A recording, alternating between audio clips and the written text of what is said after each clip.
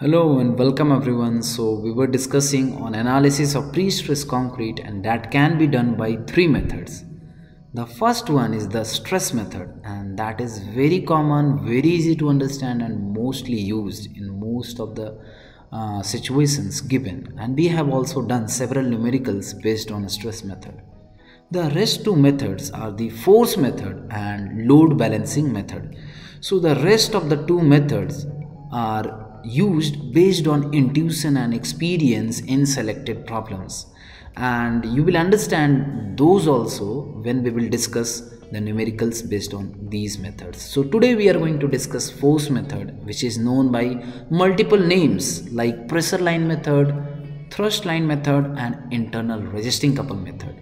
See, in force method we are going to draw some imaginary lines, locus of points, okay, and these lines are called as pressure lines, and thrust is a synonym for pressure in physics, so we can call this pressure line as thrust line also. So these pressure line will be basically a line of compressive forces, okay, or stresses due to the external load. Try to understand, pressure line or thrust line are the lines of locus of points of resultant stresses due to the external loads, and this will be tensile in nature, compressive in nature. Try to compressive if tendons are tensile in nature, okay. So due to this, a tensile line and a compressive line, okay, both of these lines will try to induce an internal couple in the beam section, okay, and they will try to resist the effect of each other. That's why it is called as internal resisting couple method. No problem. So let us start. In the given situation here, at any given section, what happens, we have done the drawing of distribution of stresses. Let's take any section can be support section like this, or it can be end section also. Support section is the end section only, or section can be central span section, okay, mid span, or section can be quarter span section, means the 1/4 L/4 of the total beam length, okay. So we can take span at section at any point along the span, okay, and at any given section the distribution of stresses due to both pre-stress and the external loads can be resolved into a single force, okay. Just like if this is the distribution of stress here.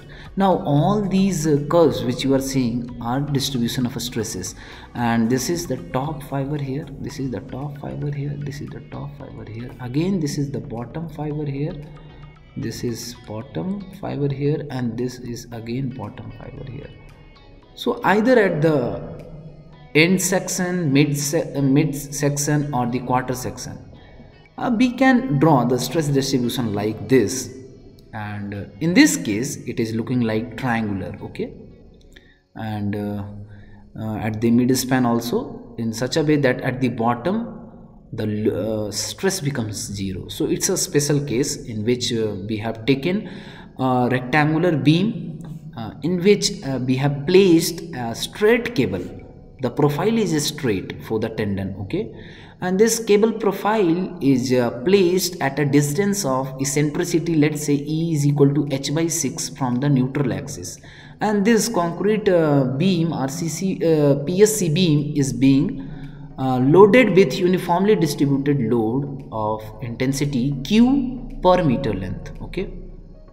Now here all these single forces which we have resolved here, the locus of points of application of this resultant force in the structure in the PSC beam is termed as pressure line or thrust line.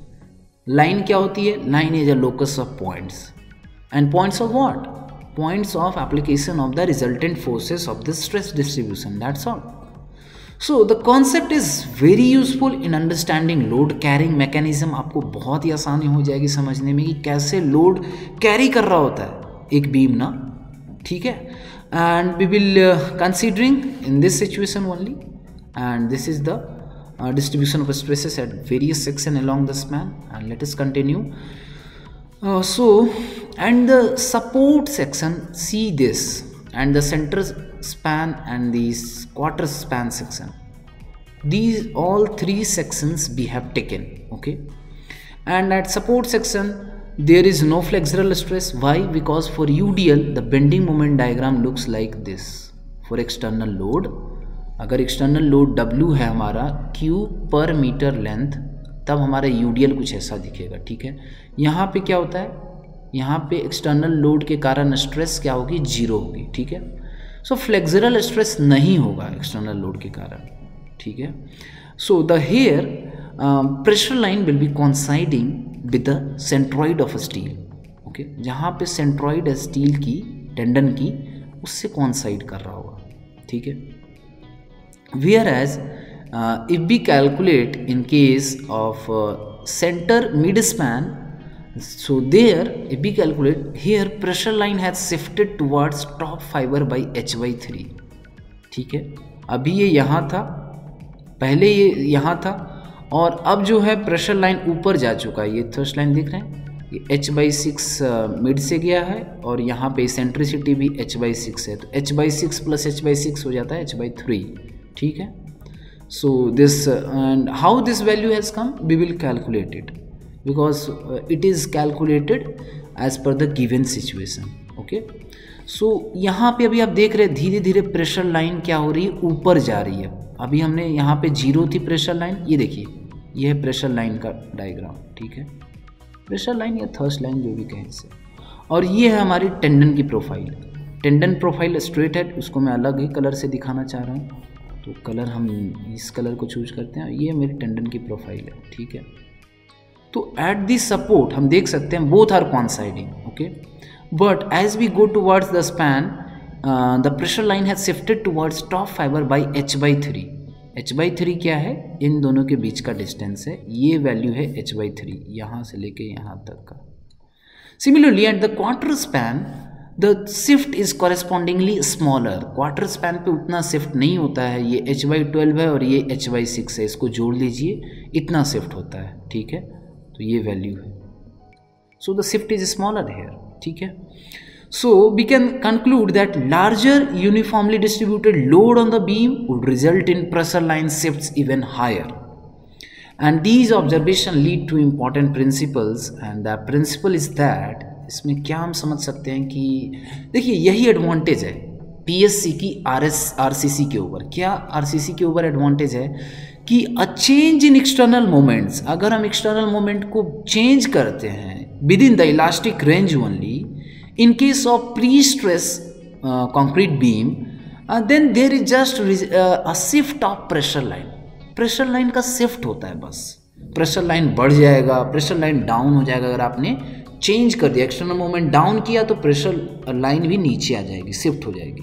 अगर आपने बढ़ा दी तो pressure line ऊपर हो जाएगी. ठीक है, so there is just shift in pressure line rather than the increase in resultant force और moments in the beam. Beam में मोमेंट नहीं बढ़ेगा, आपने एक्सटर्नल लोड बढ़ा भी दिया तो. ठीक है, प्रेशर लाइन अप और डाउन होगी. ठीक है, this is the something which is in contrast with the reinforced concrete cement concrete beam, RCC beam. Okay, in PSC there is just a shift of pressure line, there is no increase of stresses, resultant forces in the beam. So basically this is the load carrying mechanism and it is comprised of a constant force constant होगी with a changing lever arm.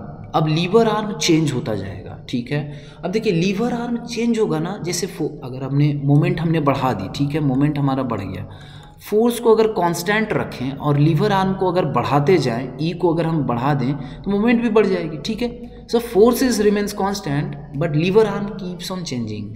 So here this is the basic load carrying mechanism and this you can understand by this pressure line और thirst line method. So if pre-stress concrete is cracked, अगर crack हो जाती है तब तो pre-stress का loss होगा and it behaves in a similar fashion like the RCC. So resisting couple, अब ये रेजिस्टिंग कपल कैसे होता है, मैंने जैसा बताया, एक कंप्रेशन लाइन होती है और एक टेंशन लाइन होती है, ठीक है। इन दोनों के बीच इंटरनल रेजिस्टिंग कपल होता है, ठीक है। And the pressure line concept can be used to evaluate the stresses also. And at any section of loaded PSC beam, equilibrium तो हमेशा हर जगह मेंटेन होती है at any section. And at any section, horizontal forces, summation of all the horizontal forces is equal to 0 and summation of all the moments is equal to 0. That's all right.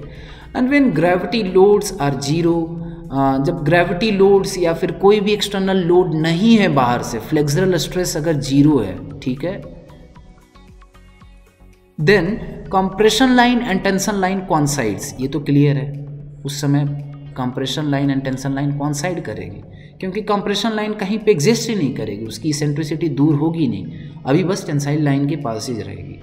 So as we go on increasing the compression line, it will shift upward, okay.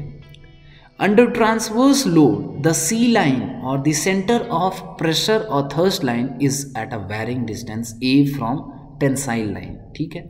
Same thing is explained here, and just like in these two situations, the situation number A is here, and when there is no load and no moment, okay, at that time C line, C is equal to P and T is also equal to P, and both are passing coinciding each other, ठीक है। But if there is some load, external load is there and some external moment is also there, then tensile line T will be equal to P and C also will be equal to P. Force देखिए constant रहेगा, but they will not pass through each other. There will be a distance, and that distance will be what?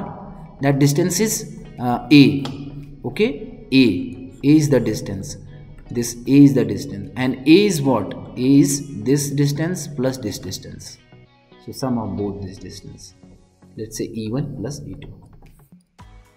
So stress calculation becomes very easy. M is equal to CA into equal to TA equal to PA. You do what? Because C is always equal to T is equal to what? Pre-stressing force.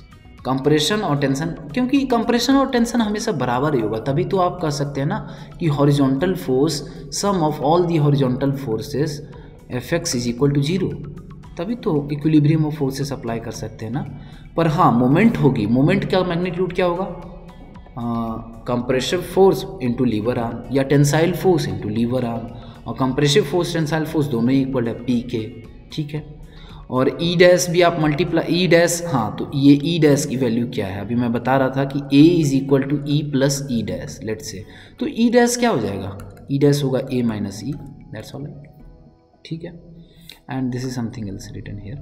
So resulting stress at top fiber and bottom fiber due to pre-stress or the okay, this is the resulting stress at top and bottom fiber. अब आप इसके through pressure line और thirst line के through अगर कोई पूछे कि sir इससे हम रिजल्टिंग स्ट्रेसेस कैसे निकाल सकते हैं टॉप एंड बॉटम फाइबर्स पे, तो अब आपको कुछ नहीं करना है, आपने ऑलरेडी निकाल रखा है फोर्स P, और अब आपकी इसेंट्रिसिटी क्या हो जाती है? Hair E dash, E dash है अभी आपकी इसेंट्रिसिटी, क्योंकि इसेंट्रिसिटी हमेशा मेजर कहाँ से होती है? न्यूट्रल एक्सिस से, ठीक है, न्यूट्रल एक्सिस से। तो F supremum and F infimum both can be calculated, ठीक है। F सुप्रीमम मतलब कि top most point, F infimum मतलब bottom most point. So top most point पे ये होगा और बॉटम मोस्ट पॉइंट पे ये होगा, ठीक है। And here we have used P by A plus PE dash by ZT. ZT is the top modulus of section for the top fiber and ZB is the modulus of section for bottom fiber. So this is all about the force method, and we will be discussing at least 3 numericals based on this method in the upcoming videos. Till that, stay tuned and stay safe. Thank you.